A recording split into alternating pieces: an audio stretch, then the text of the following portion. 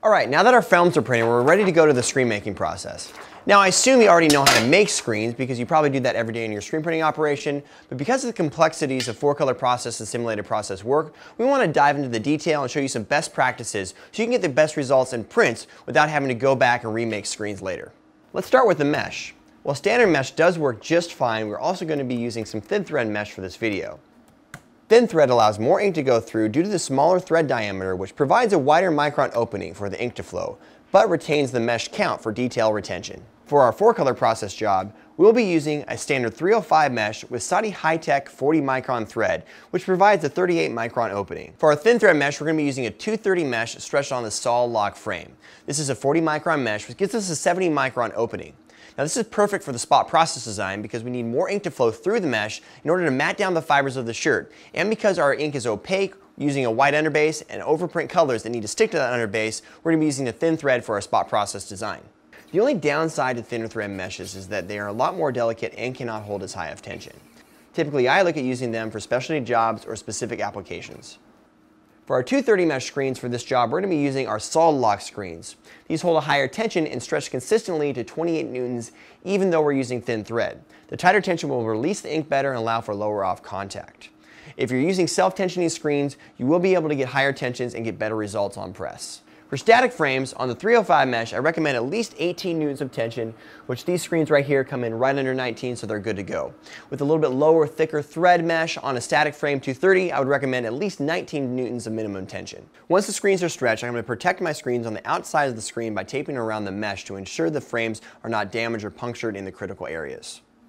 When it comes to degreasing, there's nothing special about the degreasing process other than to ensure it's thoroughly degreased. We're going to be using the CryoCoat emulsion for this job because we're printing with water-based and plastisol. Since we're using CryoCoat, CryoPrep works best for degreasing. What I mean by being thorough is we want to make sure that the screen and the frame are degreased and rinsed so no suds work their way back into the mesh. For the coating process, we're going to be switching things up just a little bit.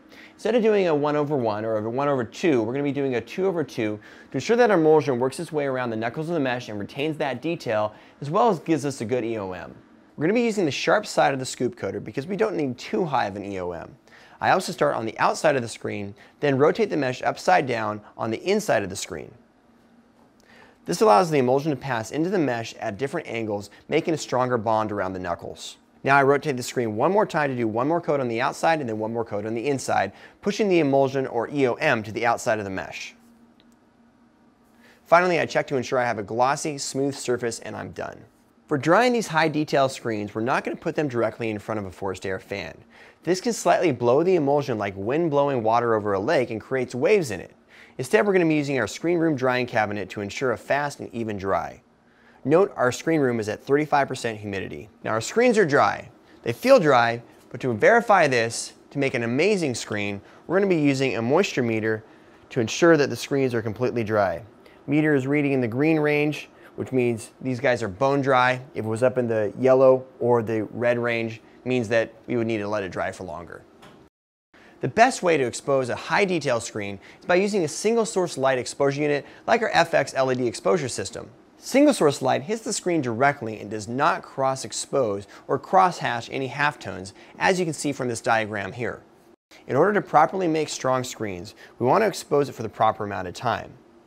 So in order to make the best screens and capture all the halftones, both the high percentage open and closed halftones, we would definitely recommend using a single light source exposure unit. However, if you are using a multi-point exposure unit, here are a few things you can do.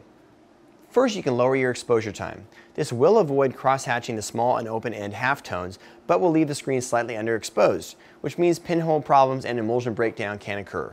Lower your LPI. So instead of printing a 65, go to a 50 or 55, or instead of going from a 50, go to a 40 or 45. The bigger dots are easier to expose. When exposing our screens, we're going to be using two different types of exposure calculators to ensure proper exposure and halftone retention. We're using a basic pre-registration template to ensure that our films are in the same position. Once films are placed, I thoroughly inspect my exposure surface to ensure that all dust and dirt are gone and we have a clean surface. You don't want any pinholes in process work as they can be very hard to spot within the halftones.